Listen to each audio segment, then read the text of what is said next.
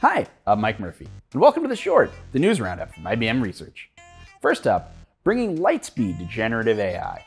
Almost all of the world's communications traffic flows through fiber optic cables, which transmit data at the speed of light.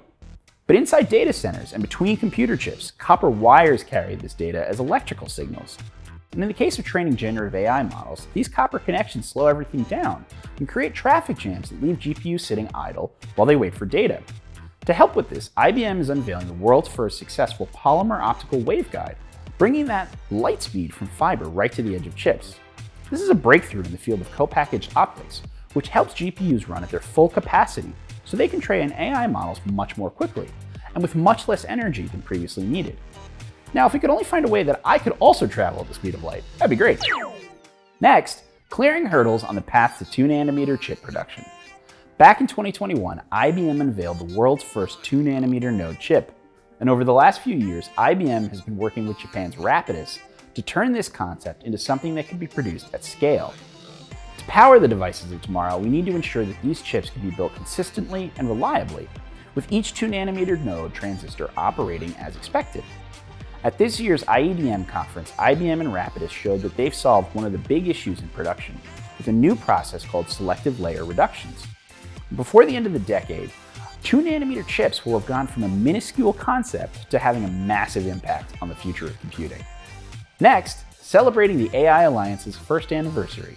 1 year ago, IBM and Meta co-founded the AI Alliance, a group dedicated to driving open and responsible AI development.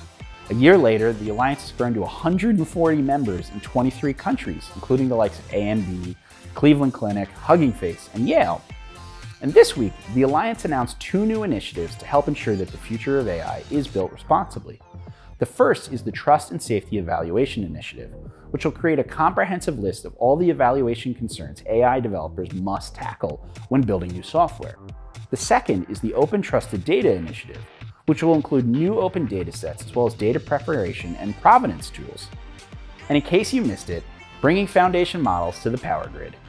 The power grid makes almost every aspect of our modern lives possible. But with renewable energy sources becoming more common, their specific requirements are putting new strains on an aging grid that wasn't built to handle this kind of load. That's why an IBM-led working group is envisioning a new class of foundation models called Grid FMs that can help improve power grid operations for the 21st century and beyond. The group's new paper on the topic was featured on the cover of Jewel this month.